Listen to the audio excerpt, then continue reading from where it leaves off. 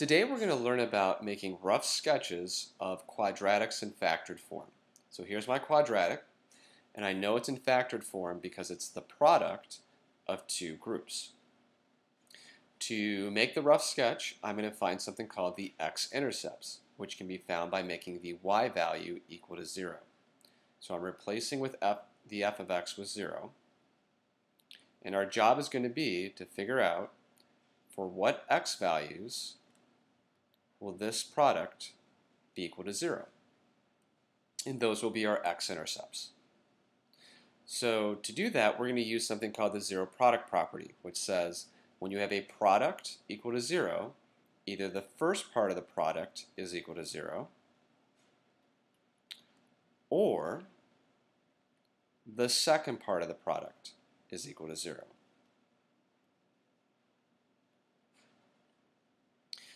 And now we can go ahead and solve these two equations. To solve for x in this equation, we'll add 5 to the other side. And then to get rid of the coefficient of 3, we'll divide 3 to the other side. And that'll give me 5/3 is equal to x. And what this means is I have an x-intercept at about 5/3, which is somewhere about here.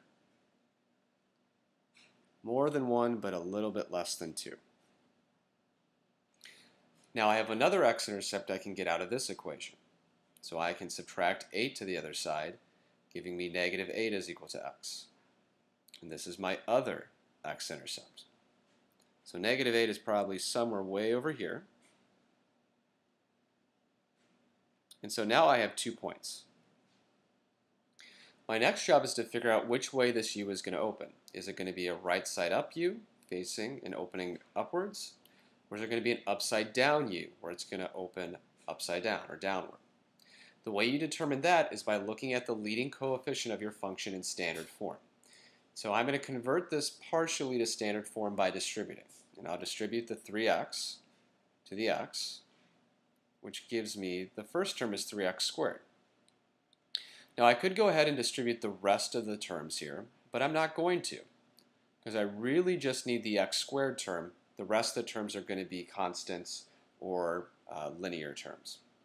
And what this tells me is that I have a positive leading coefficient which is greater than 1. If it's positive, that means it opens upward, so it's going to look something like this.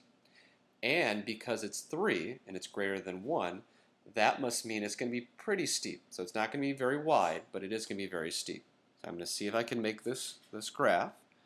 So I'm going to come downward, go through the x-intercept, go pretty steeply down here, and about halfway through I start coming back around, go through the other x-intercept, and come on up. And so that would be a rough sketch of my quadratic in factored form.